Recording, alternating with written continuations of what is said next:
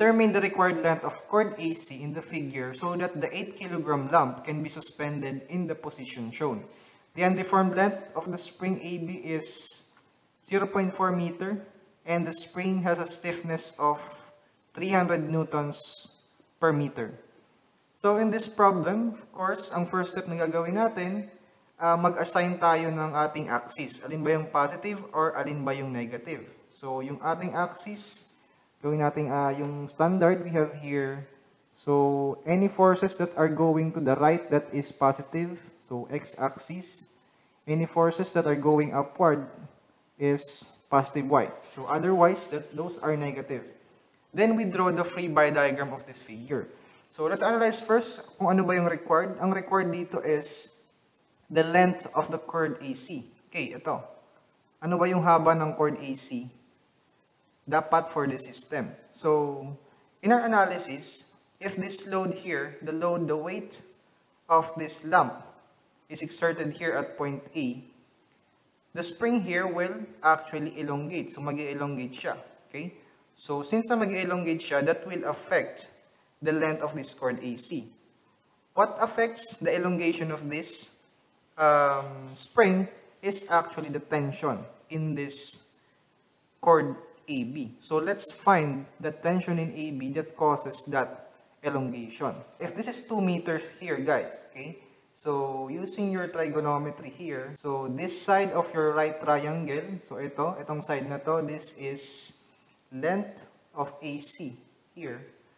This is cosine 30 degrees. Okay? Itong side na to here. This is LAC cosine 30 using your trigonometric functions.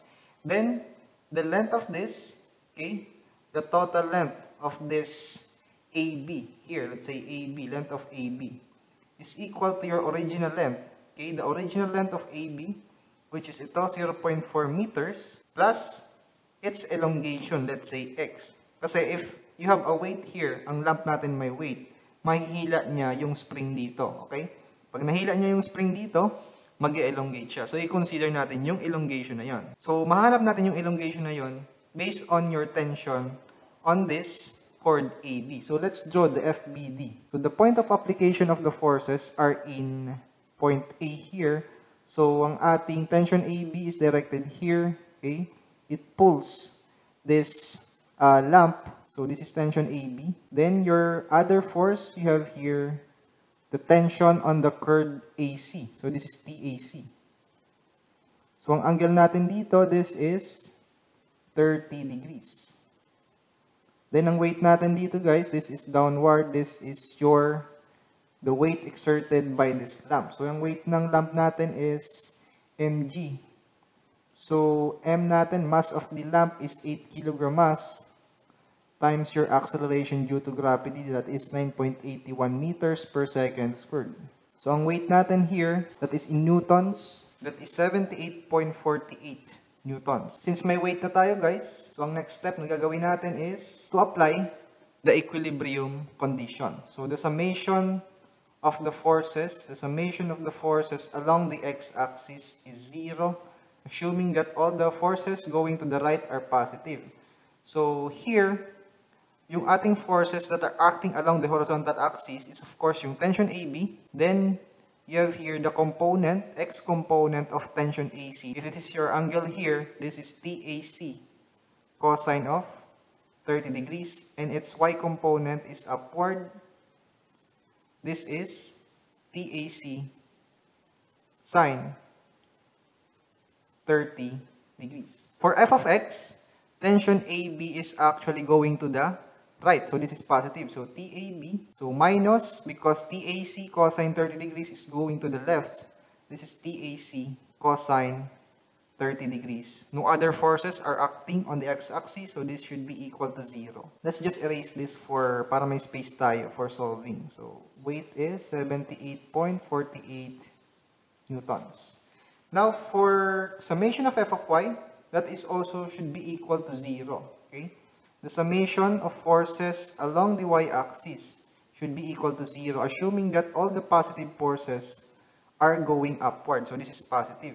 Y-axis, there are only two forces acting here. We have here TAC sine 30 degrees, and your weight, which is 78.48 Newton. So TAC is upward, so that is positive. So TAC sine 30 degrees, so minus your weight. Weight is downward, so that is negative. So minus W equals 0. Now TAC here, sine 30 degrees equals weight. So add ka ng W both sides. So weight here is 78.48 newtons. So therefore TAC is just equal to 78.48 newtons divided by sine 30 degrees, and that is equal to 156.96 newtons. And using this tension AC, we can find tension AB here. So tension AB, okay, that is equal to TAC cosine 30 degrees.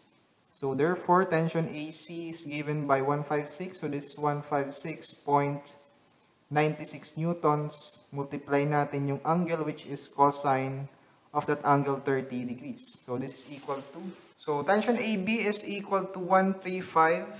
So this is 135.93 newtons. Okay. Then we draw a separate free-body diagram for the spring so that we can find these elongations. If at point A, the forces is, we have here TAB, okay? So we have here the weight, W, and your TAC. So if you break it here, we have another free-body diagram of the spring naman. So if this is pulling here, it also pulls the spring, okay? It tends to elongate the spring. So if this is your spring, your pull will be like this. So if this is TAB, of course, this is also TAB. And using equilibrium of forces in the spring, this also counter effect force is also tension AB to balance that out. So here, it tends to elongate the spring. So it makes sense here. You can imagine if kung meron tayong load dito, of course, mag-elongate yung spring dito because of this lump here. So neglected na guys yung mangyayari yung parang downward. So parang tatabingin siya dito sa y-axis. We assume na yung hinge dito is hindi siya gumagalaw. It only moves here in the x-axis. Okay? So neglected na yung downward elongation niya. So we just assume yung elongation niya here, yung elongation x. Okay? So using the tension AB, so using the concept that force of the spring is given by Kx, where K is your stiffness or spring constant, and you can find this elongation. Here, F is TAB because it is the force that is acting on the spring. So this is TAB equals Kx. So therefore, X equals, you have here TAB all over K. So X equals, we have here X equals, so tension AB is 135.93 newtons all over.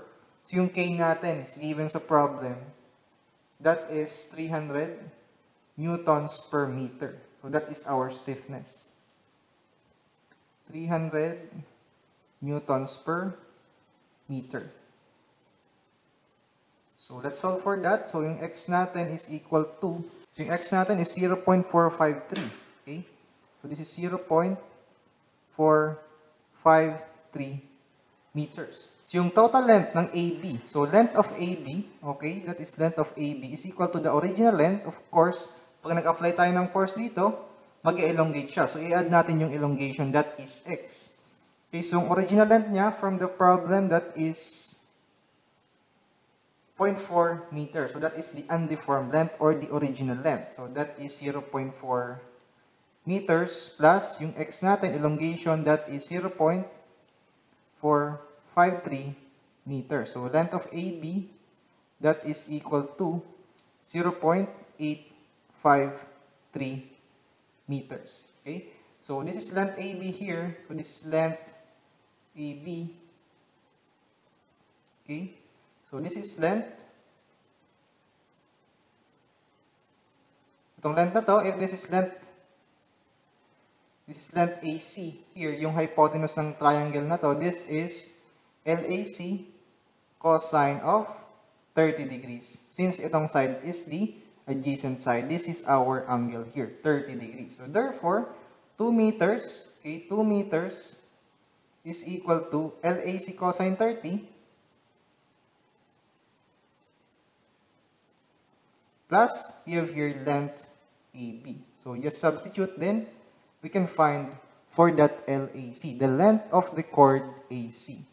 So 2 meters, we have here LAC cosine 30 degrees plus LAB natin is ito, 0.853 meters. 0.853 meters. So length of AC is actually equal to, so 2 meters. So i-transpose natin yung 0.853 sa kabila. So magiging minus siya. So 0.853 meters. So divide natin sa coefficient ng LAC, which is cosine 30 degrees.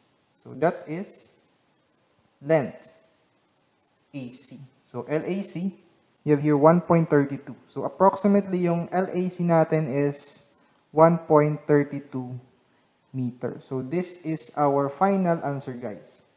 Ito na yung answer natin. So upon the load here, yung load natin, weight ng lamp, yung ating spring is mag-elongate siya ng 0.453 meters. Okay? So in order to predict the length of AC, we need that elongation. So that elongation actually depends on your tensions. That's why the analysis of forces in equilibrium are important in these types of problem. So that's it for today's video, guys. I hope that you have learned from this, and I hope to see you on my next video. See you guys. Thank you for watching, and I hope that you hit that subscribe button and notification bell so that you'll get notified on our future videos just like this video. See you on my next video, guys. Stay safe and God bless you all.